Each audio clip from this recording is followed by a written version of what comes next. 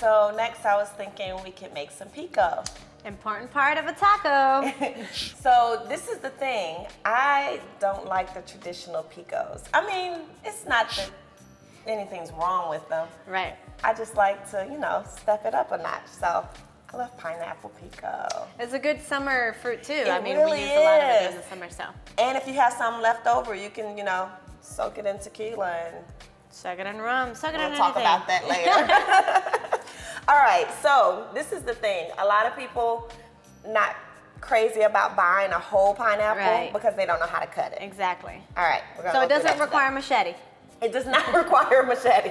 Or a chainsaw. Okay, got it. No, just a regular knife. Okay. All right, so you take it, and the first thing you want to do is cut that little top part off of it. Okay. So once you do that, you have your beautiful pineapple on the inside. And then what I like to do is cut the bottom off, because sometimes if it's uneven, you can just sit it down flat. Okay. All right? And then you just kind of go to town. You cut each side down. Okay, so it's like skinning it. Yeah, and if you want it to get really technical, you can be really, really thin, do a really thin layer. Okay. Just to make sure you get a lot of the pineapple in there. Right, because I see you still got a lot of pineapple in here. Yeah. Though. Start chewing on this. I know. I was gonna say that's the part you can soak in the tequila. Yes. All right. So you can kind of cut those sides down. And I didn't do a good job on that one, but it's okay. But pretty much once you get that off, you take that and you cut that pineapple in half. Mm-hmm. And this middle part tends to be a little bit bitter. Okay. So you can just kind of cut around that. Okay. So we don't need the middle part. Yeah, That's you why don't it always need has it. a hole in the pineapple. Yeah, because that part is just kind of hard. It tends to be bitter. And so you just kind of get rid of that. Okay. It's a lot easier than I thought. Yeah. And once you do it, you can even feel like, you see the difference? Okay, yeah. And then how, yeah. Okay. All right. So once we get that all cut down, we don't need tons of pineapple for the pico. Mm-hmm. But that's why I said we have some for later. But tequila.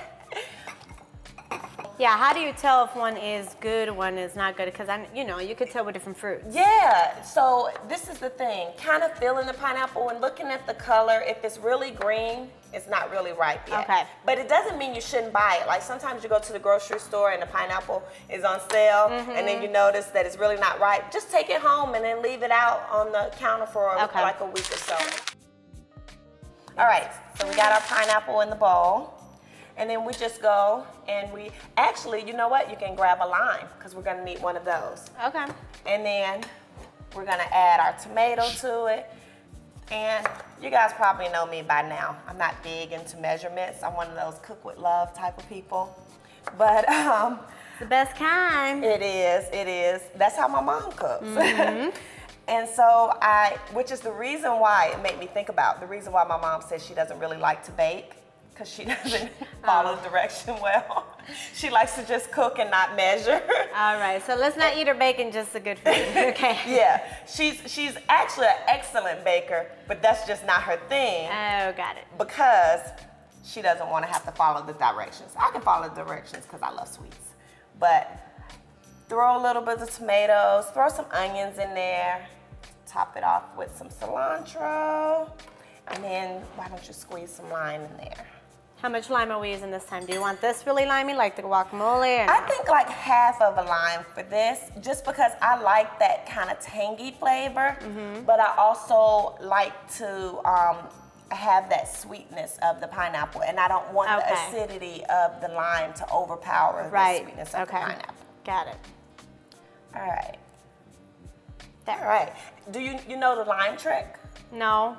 All right, so if what's you the lime trick? You saw there's not like that. There's a lot more juice left in here. I just don't got the muscle like you do. So if you don't have muscles like you and you can't get all that juice out, one thing that you can do is pop your lime in the microwave for a few seconds, like 15 to 30 seconds.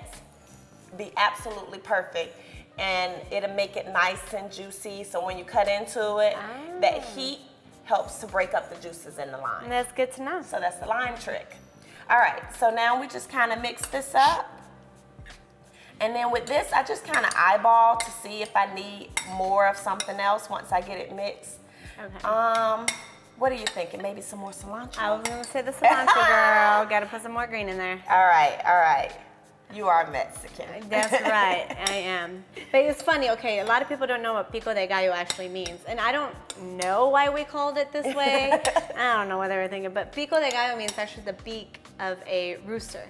But I'm not sure what this has anything to do with the rooster or any kind of, it doesn't make any sense to me. But just so y'all know, you got your little Spanish 101 here at the Simply Served edition. Pico de Gallo means the beak of a chicken. Of a rooster. So. Sounds great to me. I mean, half of the stuff that we eat, we have no idea why it's named that or where it comes from, but I love it. Yes. All right, so now we have our beautiful pineapple pico de gallo. This is gonna go great with our tacos. Can't wait to these tacos. All right, what's next? I don't know what's next. We need some more toppings.